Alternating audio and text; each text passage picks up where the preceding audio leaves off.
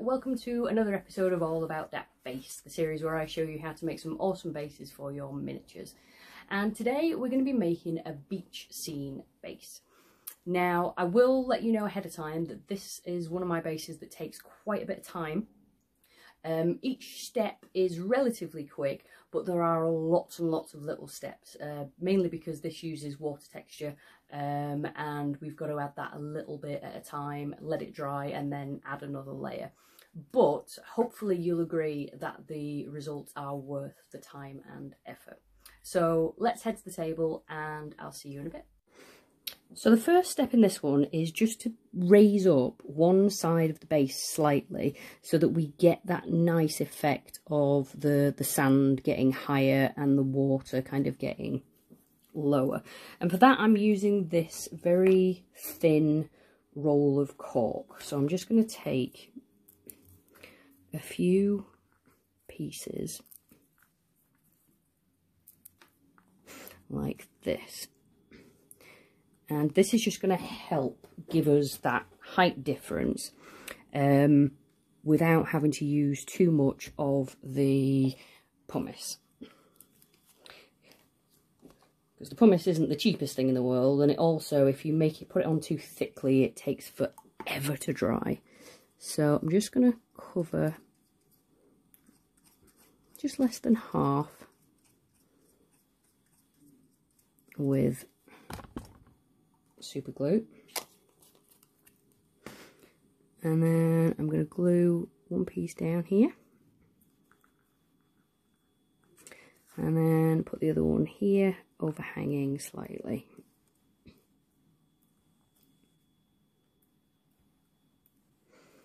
And then we're going to take our third smaller piece and we're going to stick that on top of that one.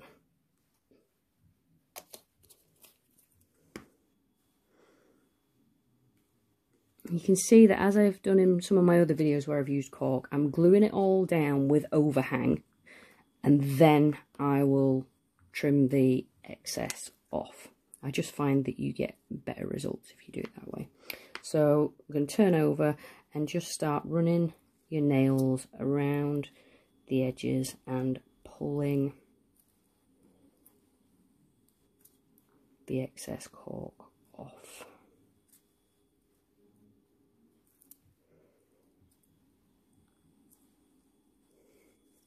And start from the other side.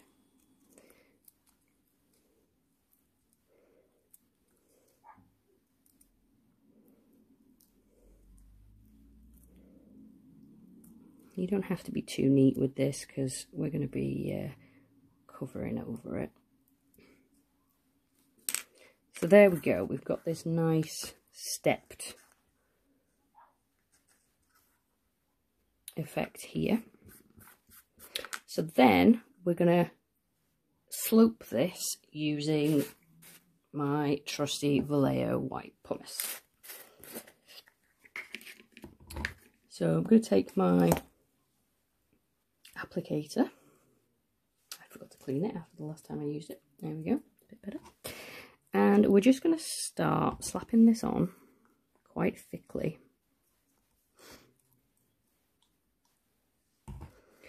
So that everything gets covered.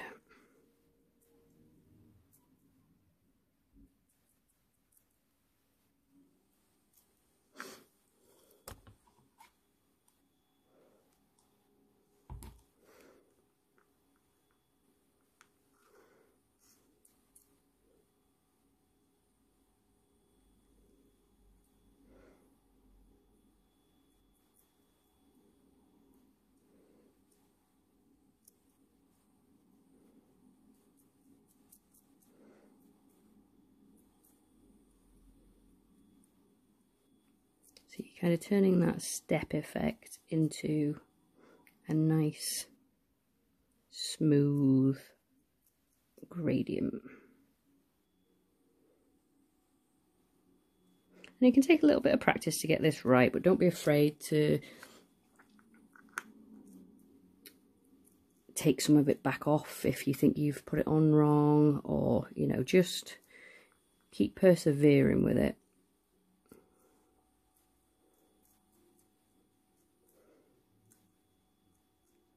And then once you feel like you've got the gradient right, you can take a battered old paintbrush and cover up the cork around the back. Just brushing it on to fill in all the gaps.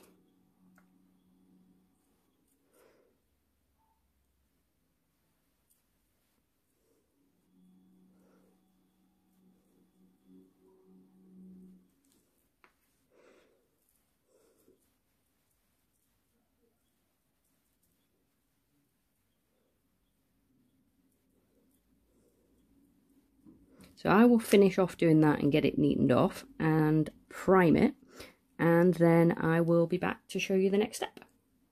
So what I've done with this one is I have primed it in Zandri Dust, and then I've just sculpted a couple of kind of cartoony style shells out of some air drying clay, and I've painted those and just glued them on. I am going to be doing a video shortly about different types of air drying clay and what you can use them for and how to sculpt them and things like that. So keep your eyes open for that one. But next what we want to do is add the sand. Now we are going to be using real just kind of play sand, I suppose this is, because we want the sand to look realistic. But the reason that I've primed this in Zandri Dust first is that so none of the white from the pumice comes through if there's any gaps from sticking the sand on. I made that mistake in the first one I made. So all we're going to do is liberally apply PVA glue to the base in blobs all over. And then we're just going to use a battered old brush to spread it around in quite a thick layer. And you want to get some of this onto your shells as well, because we do want some of the sand to stick to them. So you don't have to be careful and neat going around those. And we're also going to be adding 2 layers of sand. So we're going to let this one dry and then put a bit more PVA on and add some more just to make it quite a thick and substantial layer. And we're going to spread the glue around the back as well,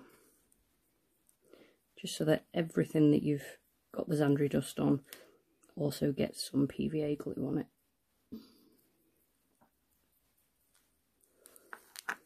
And then it's up to you how you apply the PVA. Some people like to, how to apply the sand. Some people like to fill a tub with it and kind of dip it in. I prefer the sprinkle method. So we're just going to liberally sprinkle sand all over.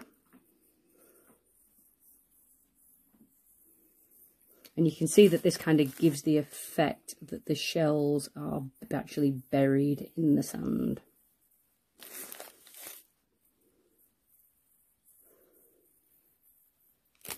And then we'll just pick it up. Some of the excess will come off when you do this.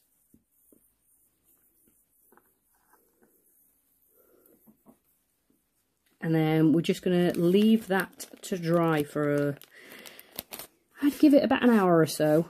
And then we will come back and move on to the next layer. So I left this to dry overnight and didn't touch it. And as you can see, there's very little coming off, because that's because I put quite a thick layer of PVA glue on, the sand all soaked in. So it's giving you quite a nice solid coating there. So the next step is to pretty much do the same again, but with a little bit less glue. So we're just going to spread this around.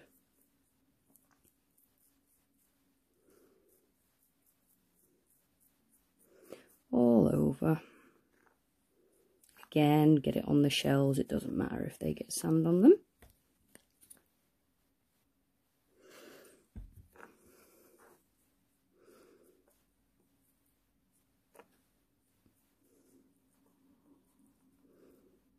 Spread that all around.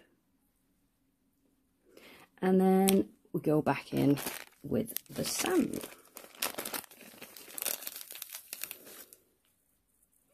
Again, we're just sprinkling this on all over.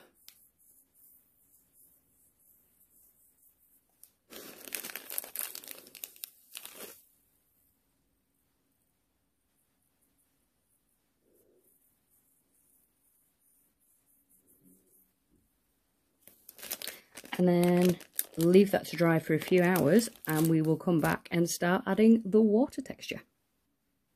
Now that the second layer of sand has dried, we can do our Taylor Swift. And again, you can see that not much is actually coming off because the glue kind of soaked it all up, if you like. So, get rid of that, and now it's time to start adding some water. So, for that, you're going to need your plastic palette, a pipette, some Vallejo still water texture, and I'm using some P3 Turquiose ink. Now, you can use any greeny, bluey ink that you've got. I know that Green Stuff World do some great inks, but for water, this is my preference. So we're going to fill up a well on here and then add just 2 drops of this. You could probably get away with just 1, but for this particular base I prefer to add a bit more colour. And then take your toothpick and give this a good mix together.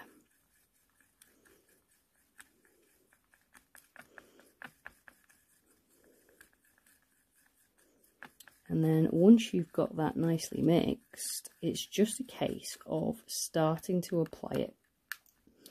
And we're going to be doing this in stages. So you can see here that we've got this raised bit here.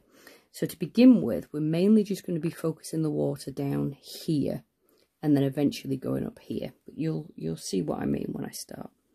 So I'm going to load up my pipette and just start dropping it on, letting it go onto the shells and just being extra careful when you get to the edge.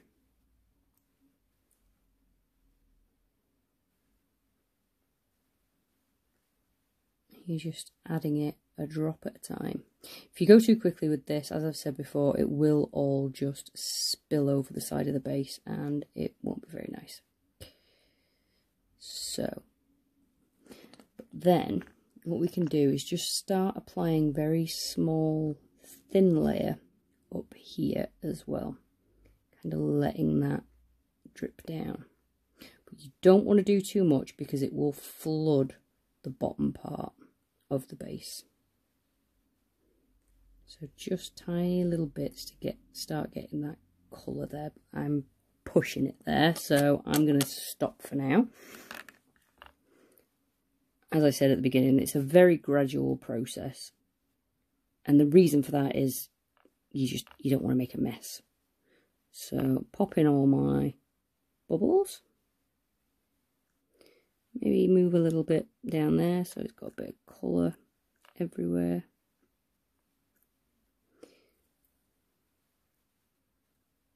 There we go. Bring a bit of that up. Okay, so that needs to dry for at least 12 hours. So I'm going to leave this overnight and then I will come back tomorrow and we will apply the next layer. As you can see, what's happened when this has dried is that it's cracked. Now, don't worry if that happens. In my experience, whenever I've put water texture over sand, the first layer has cracked like this. But it's completely dry, so we can start adding our second layer now.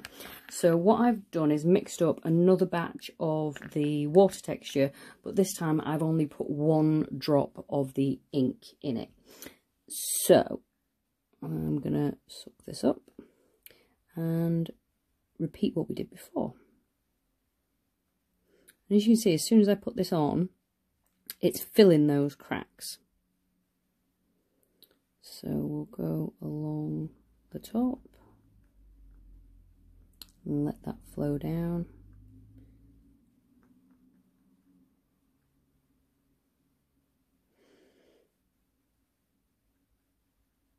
Don't worry too much at this point about getting too close to the edge, because once this layer has dried, we're actually going to go over that with some more water texture, but with a paintbrush, just to bring the water effect further down.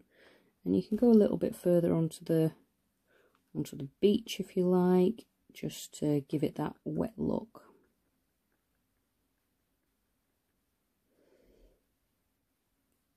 There we go.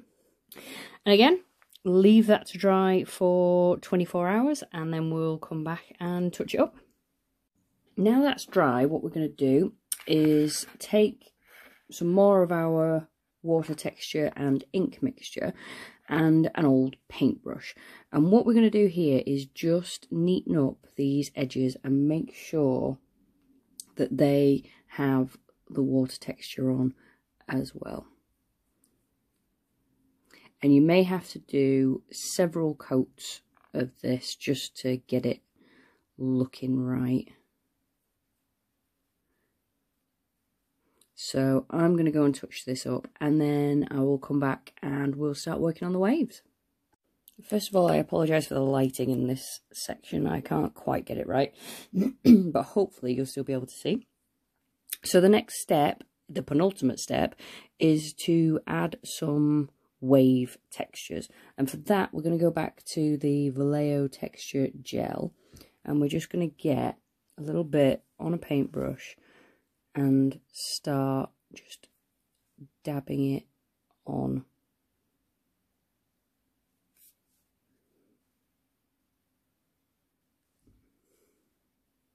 You kind of have to do this in small amounts.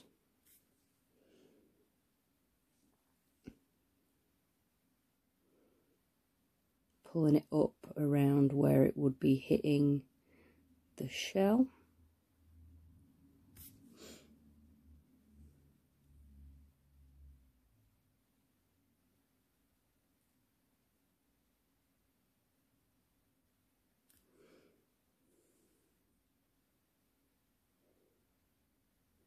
And as you put it on, you kind of do a little flick motion to pull it away, and that's what kind of forms the peaks of the waves.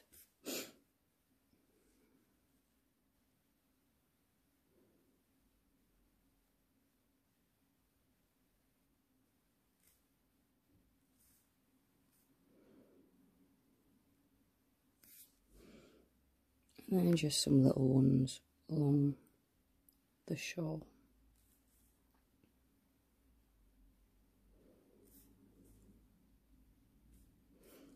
So then we leave that to dry and then we will come back for the final detail. So here it is with the wave texture now dried. I did actually let this dry and then add another layer of the water gel just to make these waves stand out a little bit more. So now on to the final step, and that's just to add the white to the waves. And to do that, we're going to use some still water, and I've mixed in some white pigment powder. Now you could do this with white ink or even just a drop of white paint. I find the pigment powder preferable, but I know not everybody has that. So, and then all we're going to do is take a little bit on the brush and just put this onto everywhere that we have created waves. Trying to get it mainly on the waves itself rather than in the recesses. It's not massively easy,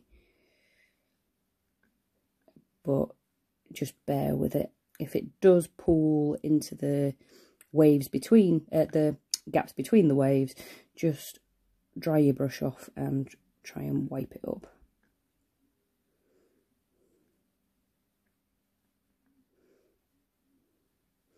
And then we're just going to dab some onto the shoreline, just to give the illusion of that kind of frothy look that you get when the waves hit the beach.